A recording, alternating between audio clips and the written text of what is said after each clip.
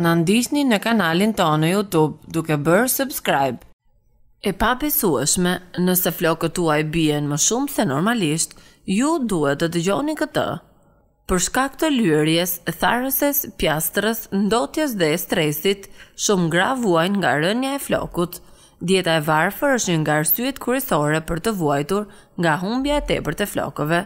Kështu që hapi i parë për ta ndalur atë është shtimi i ushqimit me proteina, hekur dhe vitamin B në planin tuaj ushqimor. Nëse keni shpenzuar shumë para për kimikate që nuk japin rezultate, ja disa nga mënyrat e shumta për zgjidhjen e këtij problemi. Qepa mund të ndihmojë t'i thoni lam të mirë për gjithmonë grumbujve të flokëve të gjata në rrobët tuaja, në dyshemën e dhomës dhe madje edhe në vask. Përqendrimi i lartë i përbërjeve të sjufurit, përveç se ka vitamina dhe minerale, thellësisht ushqen kokën për të përmirësuar qarkullimin në lëkurë të kokës për të nxitur rritjen.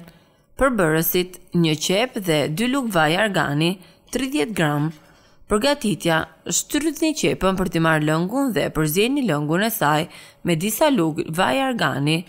Ndërkohë ndani flokët në disa tufa dhe aplikoni përzierje në secilën prej tyre. Lërnini të veprojë për 30 minuta dhe shpërlani flokët me ujë dhe shampon tuaj si rregullisht. Përdoreni të paktën 2 herë në javë për të arritur rezultate të mira. Qep dhe mjalt. Mjalti ka veti zbutëse, hidratuese dhe është një antioksidant natyror që pranë qepës rregullon prodhimin e yndyrës në lëkurën tuaj dhe ndihmon në ruajtjen e lagështisë natyrore për të shmangur dobësimin e flokut dhe të lëkurës së kokës. Përbërësit: 1 qep dhe 3 lugë mjalt. Ndani 1 qep në disa copa dhe përzieni në blender me mjalt.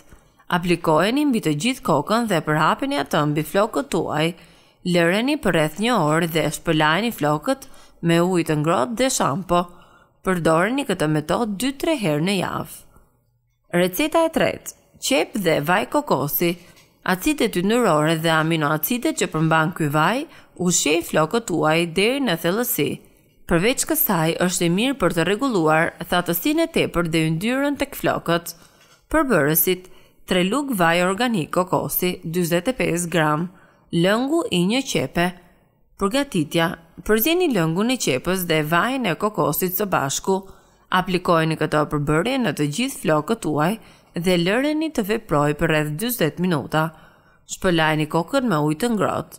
Përsëriteni këtë metodë 2 herë në javë. Për më shumë, klikoni në videot tona të reja.